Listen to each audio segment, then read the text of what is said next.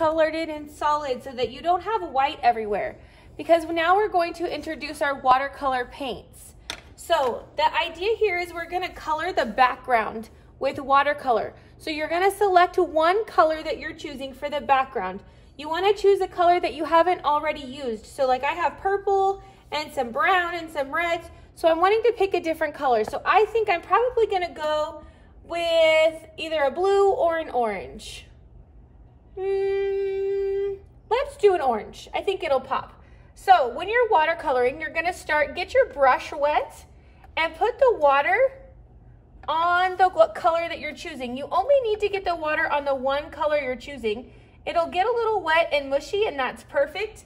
And you're gonna bring that up to your paper and you're gonna move it around so that you don't have running streaks. You're gonna move it. The water is gonna help you. You're gonna paint all around your photo. If your paintbrush gets dry, you're just gonna need to get a little bit more water. But you're gonna go around the whole picture.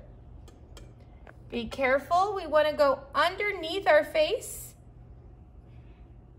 and around our body, not through it.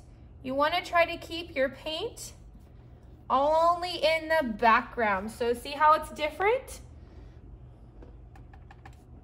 And you'll do the same to the other side, only adding a little bit of water at a time, and you wanna really smooth out that color so that it goes all over the background nice. Now you guys, I have a paper back here, so it's okay if I get on there. If you're working at a table or something, you might want to put a paper underneath you, or you're going to need to be a little bit more careful than I'm currently being, so that you keep your paint only on your paper. So same rules as last time. We're going to go under our face and around our body, and then move the paint to the side. All the way top and bottom, and you want to cover in all the white spaces.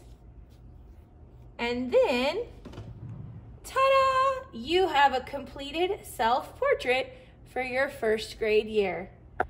Finish painting. Have a great day. We'll see you guys later. Bye!